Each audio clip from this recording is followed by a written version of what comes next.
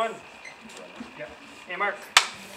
And so, Help Me Todd. My character Margaret's husband goes missing, suddenly, no explanation where he is, and her down-and-out detective son, who's living out of a garage, out of boxes, decides to help her. He's a former private investigator, stripped of his license. He has very unconventional ways of solving things. I am Inspector Cliff with the Portland Gas Company, and someone has reported a leak. A gas leak? What are you doing? This is my son, Todd.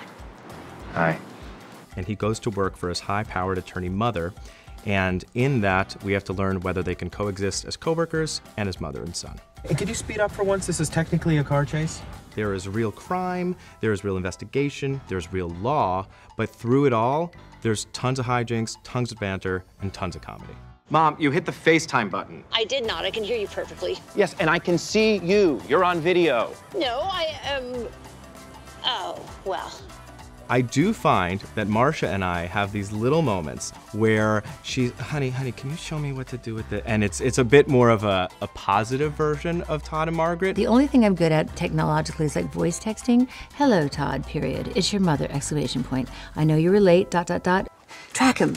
Do your thing, do it. Mom, it's a laptop, not a crystal ball. Do it! The cast in itself is something that I feel so privileged to actually be a part of because everyone on this set is exceptionally talented. Working with Marcia is always like, I feel like you're always learning something. Most of my stuff is with Marcia and with Skylar, who play my mom and my brother.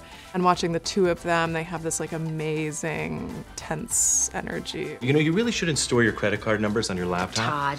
There's a lot of singing on set. I'm probably singing and someone's asking me to shut up. You know where to look, you know the case. You know where to look, it's right in his face. So help me, Todd.